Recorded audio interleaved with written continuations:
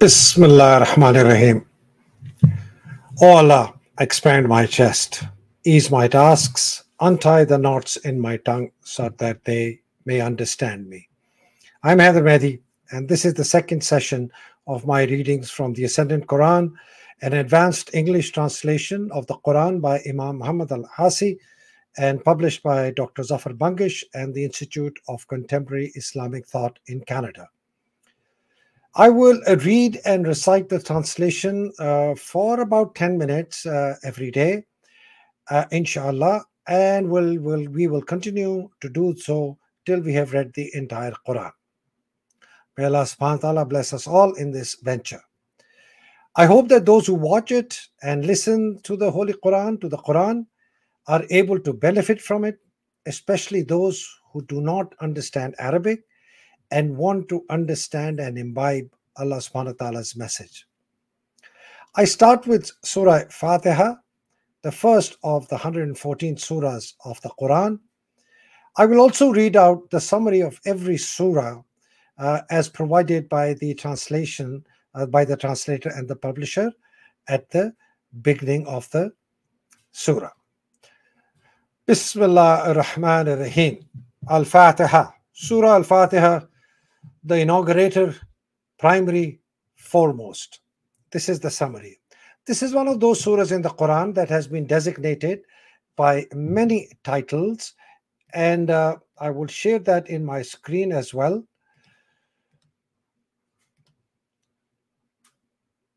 Bismillah ar-Rahman ar-Rahim. Al-Fatihah, the inaugurator, primary, foremost.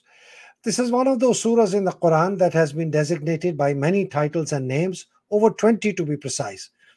The well-established ones include Fatihah al-Kitab, the book's opening chapter, Al-Sab al-Mathani, the 7 adorations or the 7 reiterations, al-Quran, the origin of the Quran, and al-Kitab, the origin of scripture. The words Fatihah refers to the human effort of moving something out of the way, as in clearing a path of obstacles or obstructions. And the first effort in that endeavor is called Al-Fatihah. In one sense, this surah is called Al-Fatihah as it is the first surah, the first effort of the Quran to remove hindrances or hurdles that may impede the required assimilation into its meanings. The first ayah in this surah, in the name of Allah, the mercy-giving, the very merciful, is referred to as the Basmallah. Revealed in Mecca, this is the first surah to be revealed as a whole. However, the position it occupies in the chronological order of revelation is not clear. Suffice it to say that it is one of the 4 surahs to be revealed immediately after Surah Al-Alaq. This surah has 7 ayat. The overview. Surah Al-Fatihah is the passageway to the recitation of the Quran, the performance of the Salah, and many other efforts that Muslims may embark on to gain Allah's acceptance. In it are 3 elements that combine the objectives and rationale of the Quran. Number 1, man's praise of Allah subhanahu wa ta'ala. 2, affirmation by man of Allah subhanahu wa ta'ala's integrity and unity on the one hand, and his own accountability and resurrection on the other hand. And number 3, man's solicitation of Allah subhanahu wa ta'ala for what he needs in life and afterlife. In a manner of speaking, it could be said that this surah introduces both the theoretical as well as the practical aspects of the Quran. In another conceptualization, Surah Al-Fatihah may be said to have 2 components: the combination of the metaphysical with the physical, the other worldly with the worldly, or the haqiqah with the sharia. This is encapsulated in the divine words, "To you alone do we conform, and from you alone do we ask for help. Iyaka na'budu wa iyaka nasta'in."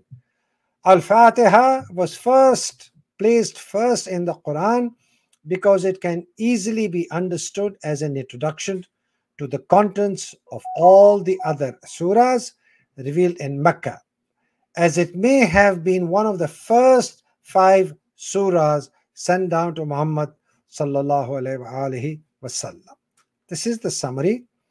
Let me now start with the reading. Bismillah ar-Rahman ar-Rahim. In the name of Allah, the mercy giving, the very merciful. All gratitude and appreciation are due to Allah alone, the sustainer of all the worlds, with their biospheres, domains, celestial bodies, humanities, and cosmos.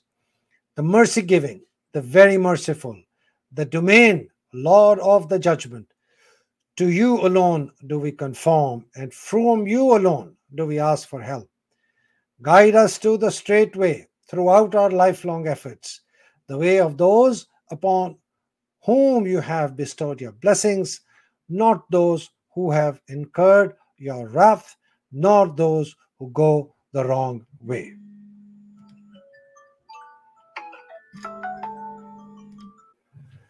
As you may have noticed, for example, in ayat number 6, you see these brackets in which says throughout our lifelong efforts. These phrases that have been inserted have been done so that the context of the ayat and its meaning is better understood by the reader or the listener. Bismillahirrahmanirrahim. I now move towards start the reading of Surah Al-Baqarah, the cow. This surah is called Al-Baqarah, the cow, in reference to the narrative therein about the cow, the vacillating children of Israel were ordered to slaughter, which they went about doing in circuitous and mostly contentious manner. This is the only place in the Quran that this narrative about the children of Israel has been cited. Surah Al-Baqarah may be the first surah to have been revealed in Medina. The surah's length corresponds to the length of its revelation in Medina, meaning that some of its ayat were revealed upon the Prophet's arrival in Medina, while others were revealed during his years there. And yet others were revealed at the end of his treasured life in that city of light. Of course, during all his years in Medina, other surahs were revealed there as well.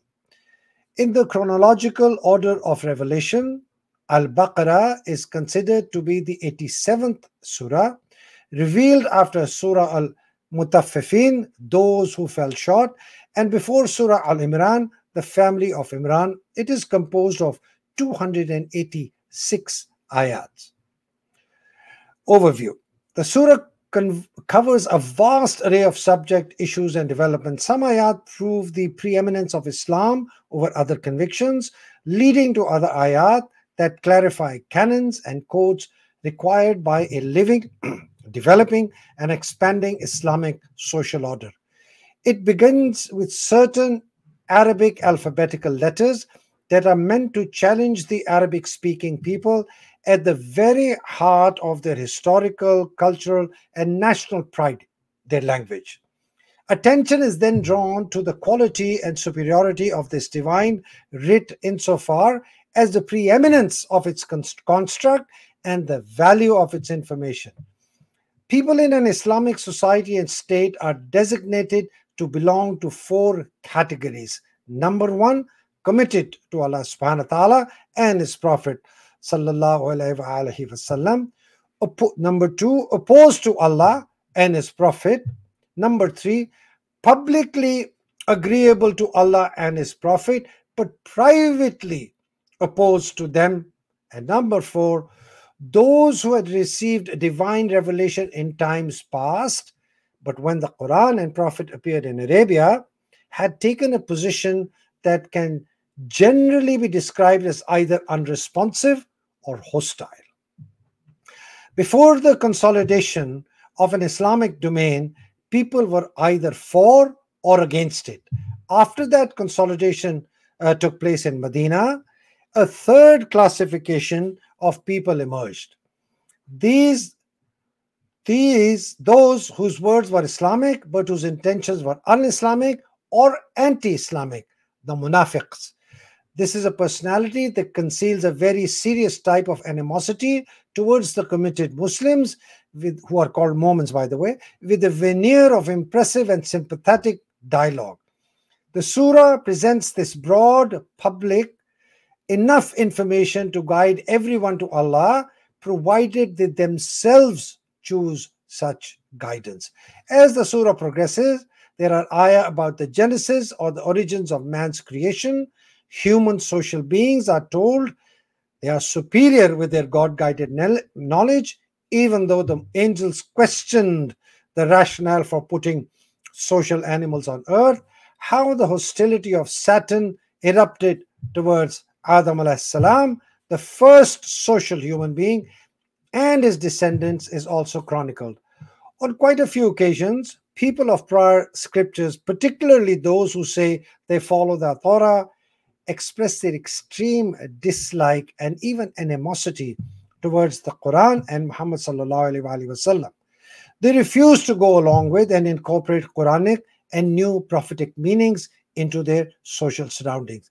These people of preceding scriptures had a status of eminence in the Arabian Peninsula, with the unlettered Arabians looking up to them as a community with this prophetic history and scriptural scholars.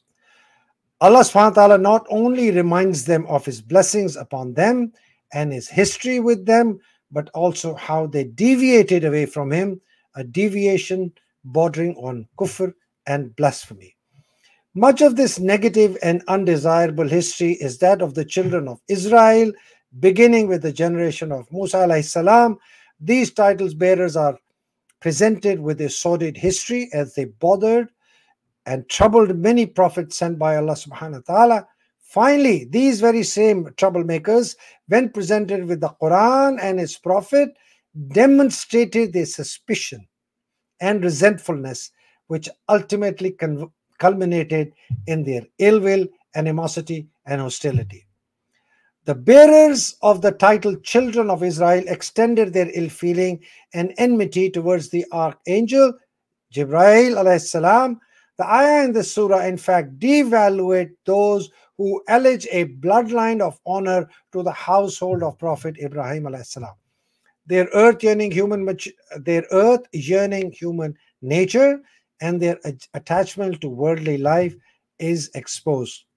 Their verbal deviousness in addressing the Prophet is also brought to light. The mushriks and some people of scripture are paired together in their hatred of Islam. The reader is informed that some Jews and some Christians are at loggerheads with each other as to who is truly God-guided. Even though they share a number of common hostilities against the community of committed Muslims, the mushriks are singled out for their extreme animosity towards the latter, evidenced by their forbidding the committed Muslims for raising public consciousness of Allah subhanahu wa ta'ala in the sanctified Masjid al-Haram in Mecca, and how by doing so they diminish and destroy the significance of the sanctified masjid. The mushriks are confronted with Allah's illustration of power and authority. They are reminded of inevitable facts in the afterlife when they will be at a distance from their erstwhile earthly leaders. The ayat then move on to elucidate the merits and features of Al-Masjid al-Haram and the one who built it, his plea to Allah subhanahu wa ta'ala concerning his offspring to guide them is registered for all times to come. The fact that Muslim Islam is constructed upon Abrahamic foundations, which is the affirmation of Allah's integrated divinity and authority, is clearly established. The ayat clarify that the Abrahamic creed and constitutes of conviction do not endorse what Judaism and Christianity have become. From the inception of Muhammad sallallahu alaihi wasallam and the Quran, the Kaaba in Mecca would now be the touchstone and benchmark of Allah's deen. As such, some consecrated rituals would now be the touchstone and benchmark of Allah's deen. As such, some consecrated rituals pertaining to Mecca are outlined. The Judeo-Christian controversy about the Qibla is explained, exposed, and put to rest. Allah's teach, Allah's words teach that the upliftment of the spirit, the purification of the heart, and the refinement of character are more important than arguing about physical prayer direction. In this vein, some of the succeeding ayat indicate that the law of overriding previous ayat or previous prophetic experiences is part of developing an Islamic society and an Islamic reality. Nonetheless, lessons should be learned from the events of the past and from the mistakes of the others. Hence, there are news items in this surah about past generations, bygone nations, about different prophets, and the distinction of divine laws pertaining to different societies in different ages. Finally, there is guidance outlining practical worldly practices and procedures, the law of retribution, bequest and inheritance, regulations, abstaining from food, water, and conjugal relations, dedicating nights in the masjid to be with Allah alone, itikaf, hajj, pilgrimage, jihad, family relationships, and cogency. Some financial transactions, spending for the cause of Allah subhanahu wa ta'ala, and charity, intoxicants, orphans, market activity, usury, and debt. Legally binding testimony, lien, marriage, injunctions pertaining to women. The iddah, woman's retreat or waiting period pertaining to divorce or death, divorce and breastfeeding, child support, some dietary guidelines, and solemn undertaking. The surah winds down with a supplication that ties together much of the characteristics of the Islamic way of life. Throughout the surah, there are ayat glorifying Allah subhanahu wa ta'ala and highlighting his attributes, ayat speaking of Islam's inclusivism and grace, and ayat that are analogies. Committed Muslims are advised to be patient in harsh conditions and hard times, to break out of literal constrictions, that is, their deeds and interpretations of meanings should not be held hostage to technicalities and minutiae, and to be cultured in dialogue and civilized in discussion. So, we have now come to the end of the summary. I will start the recitation and the reading of the Ascendant Quran Al-Baqarah in my next session tomorrow, inshallah. I hope and pray Allah subhanahu wa ta'ala accepts our prayers. Allah subhanahu wa ta'ala accepts this reading of the Quran of all those who are listening and watching. And I hope that those who are listening and are able to benefit from this also take it upon themselves to perhaps pick up a copy of the Ascendant Quran themselves and read it, share it with others. Please share my readings of the Quran with those who would want to understand the message of the Quran in an easily understandable English language, especially to our young, especially those living outside the Muslim world, outside Pakistan, where I'm from, living in North America and Europe. So thank you very much again. May Allah subhanahu wa ta'ala bless you all. May Allah subhanahu wa ta'ala accept our reading, our recitation of the Quran. Alhamdulillah, ilahi ameen. Assalamu alaikum wa rahmatullahi wa barakatuhu. Ilahi ameen.